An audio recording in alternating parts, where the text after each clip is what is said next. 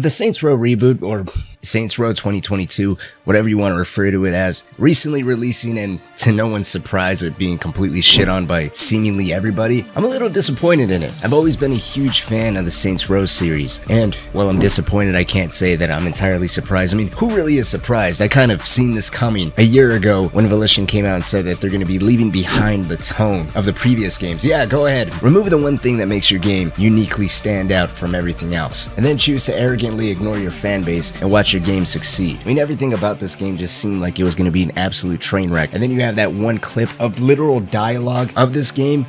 Insanity. All in line? What the fuck? Didn't get a bonus. Actual fuck. And What the actual goddamn fuck? you would never believe. Goddamn motherfucking goddamn fuck. Yeah. Crap. Turned off the licensed music. Goddamn fucking shit. Crap, There might be some music son right of a now. bitch I don't know. Swipe, Probably piss, is. Swipe, crap, and crap.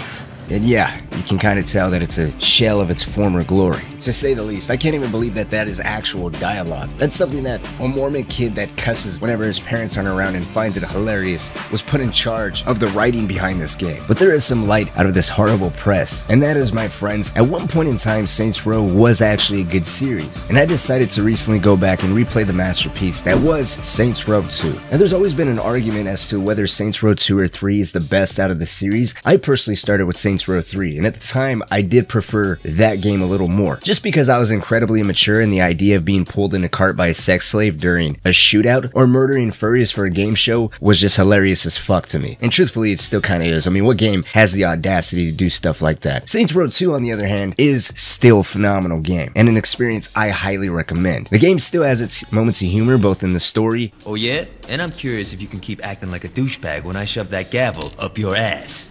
My client would like that stricken from the record. And in the side activities, and they were unique. Probably won't fly that well in today's political climate, but damn was it fun. Like impersonating a police officer to use excessive force to boost a show's TV ratings, spraying property with literal shit from the sewer to help out a real estate manager, or cleaning the streets and rival gang operations by exterminating literal crackheads. And of course, we can't forget the amazing revive mechanic, like pouring out a 40 on top of your fallen homies. There will never be another game like this. And it can't just be me thinking games like this are incredibly nostalgic in look, feel, and for its sense of humor. And what they tried to achieve at the time, it's really almost like a time capsule for the open world genre. During a period where everything was considered a Grand Theft Auto clone, Saints Row 2 still managed to feel uniquely different and separate itself from Rockstar's behemoth. Saints Row 2 released 4 years after San Andreas, and with Saints Row's story revolving around you playing as your own customized boss with the sole purpose of trying to get the 3rd Street Saints gang up and running again, with each mission and side activity, well, a side activity that involves one in the many rival gangs that you slowly aggravate as you progress through the story. Again, you can draw those similarities on the surface, but they're still uniquely different. And I gotta say, goddamn, did they nail how you feel like everyone in this damn city is against you, and it doesn't feel overwhelming or poorly paced at all. First, you have the Ronin, a Japanese gang that's centered around gambling and porn operations. With this gang, you have Pierce and Gad helping you take them down. Then you have Carlos focusing on the Brotherhood, a gang that's involved in gun running operations. Lastly, you have Shawnee investigating the Sons of Samdi, a voodoo Haitian gang who's involved in drug trafficking led by the General. Each one of them slowly put the Saints on the radar as you start to interrupt their businesses and establish your own foothold in the city of Stillwater, until finally a big corporation by the name of Ultor started coming after you, as it's revealed the CEO of which has been using each one of these gangs to his benefit. As you start taking the gangs and their operations down, neighborhoods fall under the Saints' control, giving you some kickback and enhancing your abilities in the process, like giving you discounts at stores, improving weapon accuracy, lowering the wanted level by certain enemy factions a little bit faster, or being allowed to recruit more followers on the street. My only one complaint, if I had one, which isn't really a complaint, it's more so pointing out how you progress in the game. Saints Row 2 has a respect meter, and you have to fill it up by doing side activities like beating people down as a cop, spraying things with literal shit, or causing mayhem in order to progress through the story. That's how you unlock more missions. A pain in the ass for someone who's just trying to rush through the story, but a great way to get someone to try out the different stuff going on throughout the game. It's a little bit of a catch-22, as if you don't like something, you're kind of shit out of luck and gotta do it in order to up that respect respect meter,